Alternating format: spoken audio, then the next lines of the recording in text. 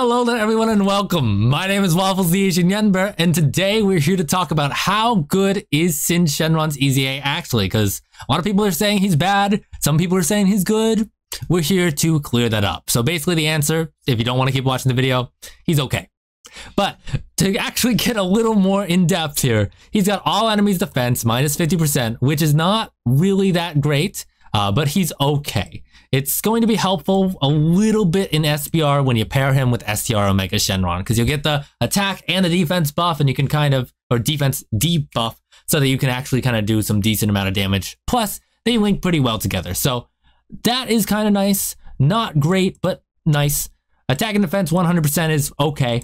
Additional defense and a chance of performing a crit 7% per GT bosses category ally is not the best, because the GT bosses category is not really filled out quite enough yet. As we get more units paired in here, that'll be great, but for now, it's kind of so-so. But the extra chance of performing a crit could be nice.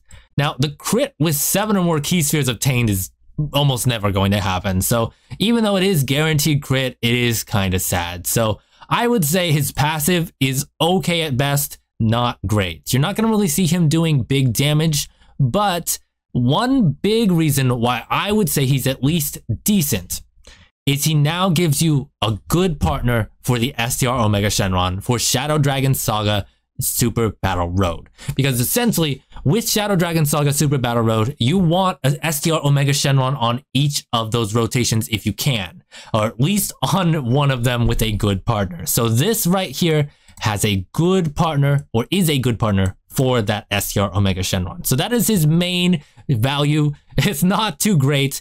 Thankfully, at least he has the EZA stats, and you should have him rainbowed because he's been around for a while. But overall, not something I would say you need to rush to do, but he is decent.